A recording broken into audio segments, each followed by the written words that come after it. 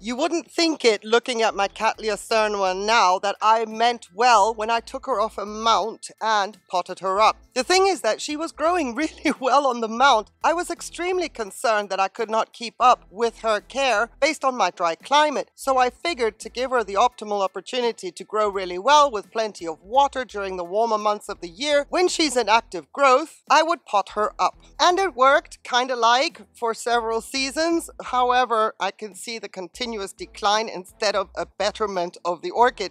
You can clearly see how many pseudobulbs are shriveled. That is not normal this time of year. And in the last months, I have lost the back leaves one after the other. All this in the back here looks to be really struggling. I doubt that it's lost, but it is not the result I was hoping for. I don't think I have a single viable root in this pot, which is a mix of Ceramis, lava rock, and akadama, hoping that the Velamen would get accustomed to the wetter environment and really take off. I doubt it very much. So what we're going to do today is go back to where she was doing really, really well, and we are going to mount her. Her previous mount was an inorganic mount. Well, I have a piece of cork bark here, so I'm going to switch her onto this mount. It really shouldn't be that big a deal. Famous last words, as they say. Welcome to the patio. Thank you for clicking on this video. While I get resituated, would you please give it a thumbs up and subscribe to the channel? The additional support is so appreciated. Let's see what we're up against. She feels rooted in. Oh boy. Anyway, deep breath. We're going to do this. I'm not happy with what she looks like now. She was only rooted in so much that she wasn't going to fall out of the pot. But tis true.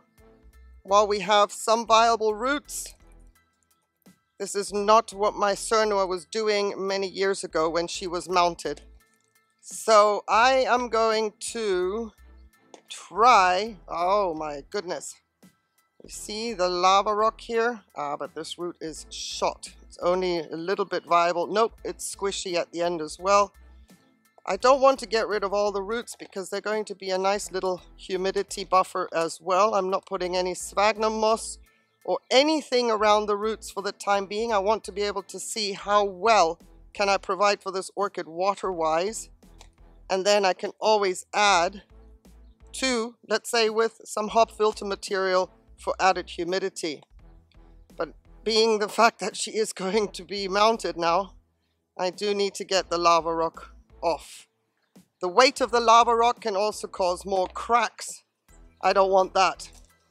None of these roots are viable, and they should be, but the reason I'm going in now is because I've been watching her for active root growth. And that is the only reason I'm going in now. I've waited so long to do this. I'm happy that the day has come, and I hope to be able to report back that everything is going tickety-boo for her from here on in. So I've already prepared my mount, and I'll take you to that location. I have punched 2 holes in already, assuming what I was looking at with the orchid in the pot, how I want to position her onto the mount. So I have 1 hole right here, and the other one is a bit more diagonal up here. Also got my wire prepped. Now let's see if the practical execution of what I saw in my mind does in fact work. Some roots are probably going to be cracked just by me doing this.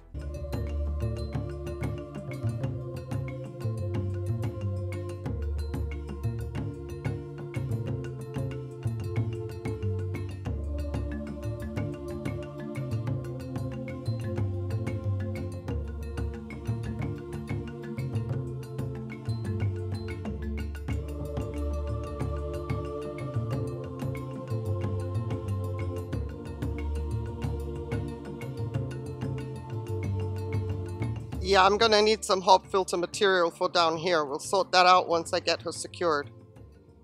So because I have a knack for putting orchids way too high on the mount, I'm really trying to focus to keep her as low as possible, plus a little bit centered as well.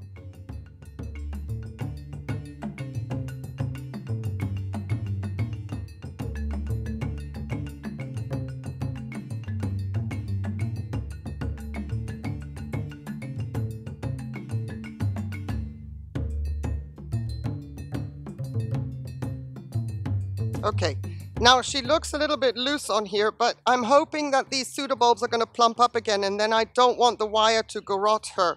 She's not going anywhere. She's pretty much secure. I'm going to get myself some hub filter material. This is my substitute for sphagnum moss. It is inorganic, and it can stay on this mount for years.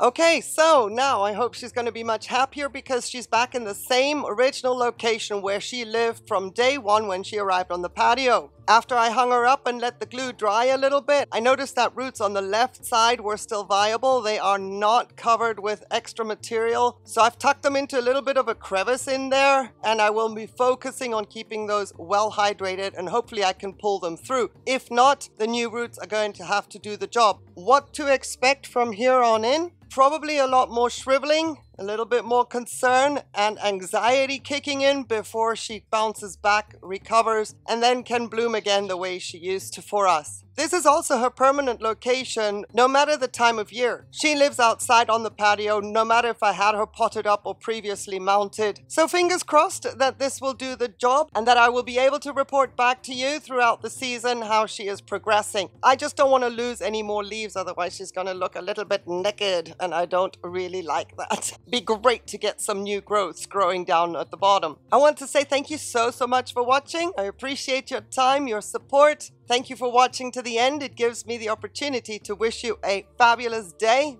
On the condition though, please, that you stay safe. Take care. Bye.